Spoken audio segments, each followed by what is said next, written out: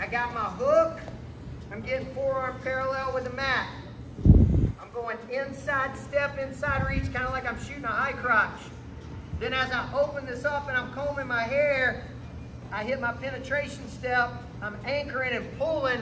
I pull the leg in.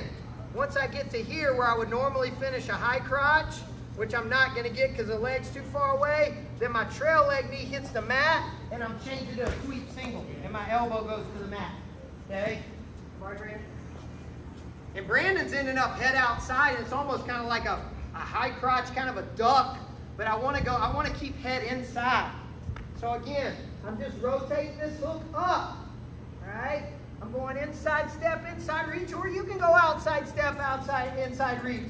But a lot of you guys are going inside step, inside reach because we're trying to cover distance.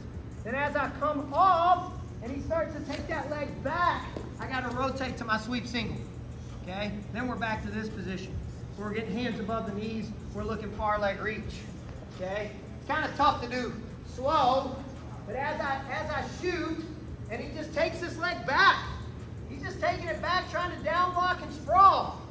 So as I get ready to shoot here, see I'm hustling to this position. Okay? So it's initially penetration step, boom, into my sweep. Penetration step, knee hits, hips open, elbow traps. Again, elbow has to hit behind the calf. It's not any different on the back leg side.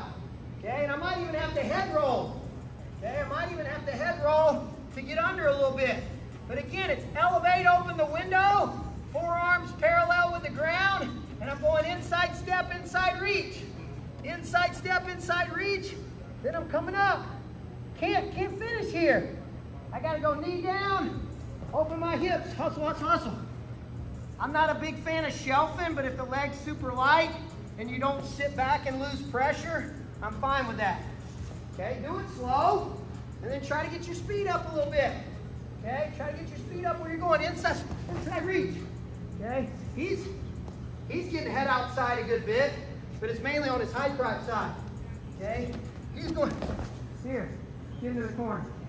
All right, but he's taking away that sweep motion at the end. If my head's outside, it's gonna be tougher to head outside. It's gonna be easier to finish if head's inside. So go inside step, inside reach, penetrate, the leg keeps going away. Step up, knee goes down, elbow hits, open my hips, run into the corner. Okay? So if your head's outside, you don't necessarily have to roll your hips and hit single leg finish. If your head's inside, we have to. Head's inside, we have to. So here.